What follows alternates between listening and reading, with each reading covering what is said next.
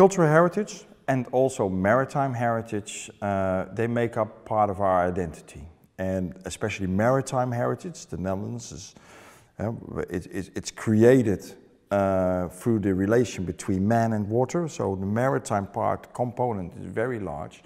So it does influence how we are, who we are, and also how we act. And it is of use when we are working or in relation with other people. For example, if we are having economic ties with countries like China or Indonesia, Australia, the maritime component is always there. So we use our shared cultural heritage, often shipwrecks in the waters of those countries, Dutch shipwrecks. We use them also as a way of tying up our past. So cultural heritage, maritime cultural heritage, underwater cultural heritage is of influence in the political and economical process.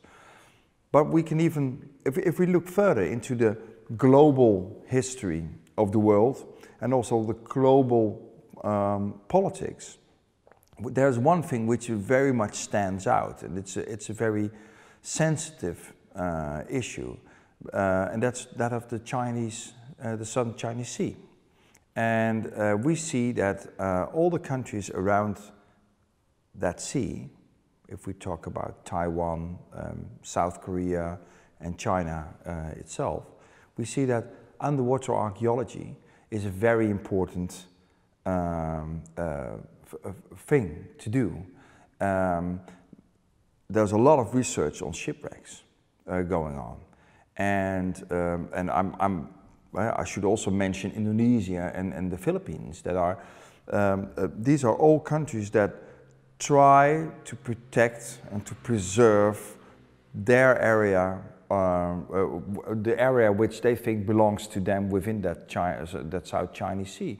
And the Chinese, for example, use their scientific research, their underwater research, to prove the long existence of China and the influence of China in that area, in a way to prove that the South China Sea is Chinese.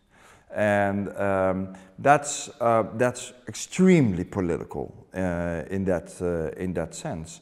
But we can also think of issues like in our country, in our own country, the issues of slavery, the objects that we can still touch and that are very closely related to our slave trade history, which wasn't minor, it was really big.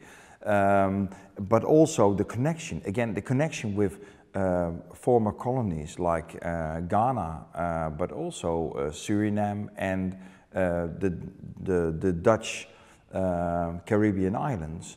We see that the influence of those shipwrecks are still very big, very, very important.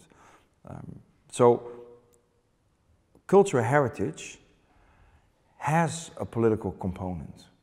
And it's the same with underwater and maritime cultural heritage.